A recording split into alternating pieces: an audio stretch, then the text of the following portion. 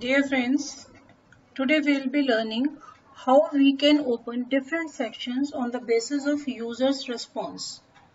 I have created 3 sections here. For creating sections, I have already told this to you in my password protected video where I told you how you can open a form on the basis of a password.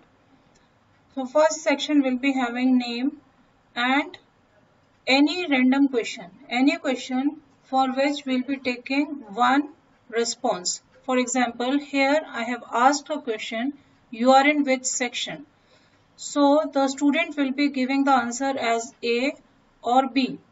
On the basis of the choice selected by the student, I'll be opening the section of questions for my student. This is very helpful when you want to create a data bank of questions, or you can say you want to have 2 sets of questions for your students and the students' questions will be displayed to them on the basis of the choice they select. These choices can be more than 2 depending on the sections that you want to create. In this form, I have created 2 sections, that means 2 sets of questions are there for my students. Similarly, I can create n number of sections for my students and I can give the choices on the basis of the option selected by the student. You have to do some settings, give the options, then the 3 dots at the bottom. Here, the 3 dots at the bottom must be clicked and select Go to section based on answer. Go to section based on answer. This should be selected. Then shuffle option order so that these choices are also shuffled. You can give 4 or 5 choices here for creating different sections.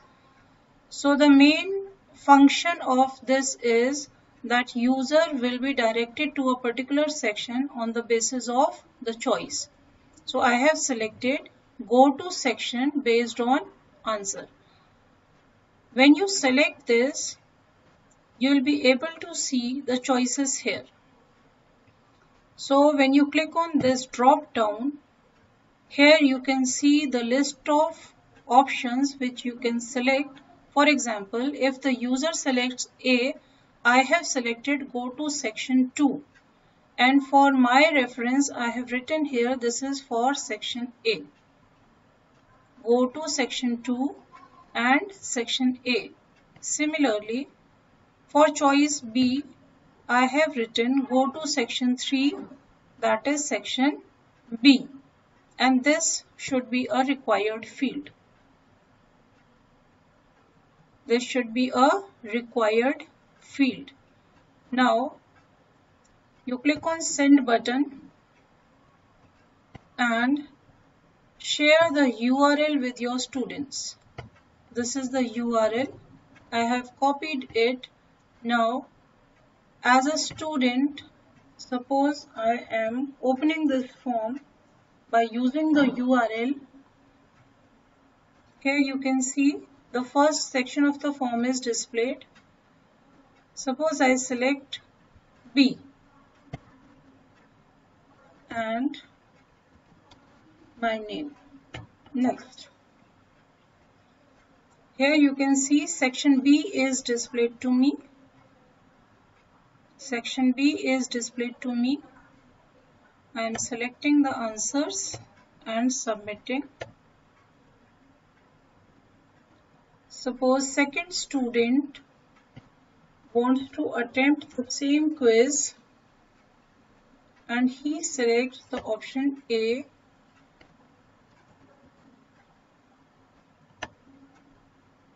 Now you can see the section A is opened as the user has selected A.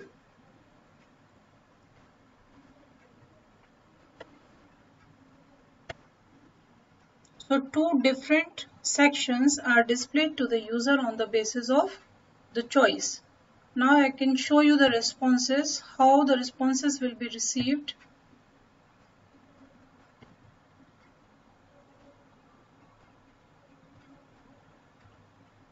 These are the responses that are received.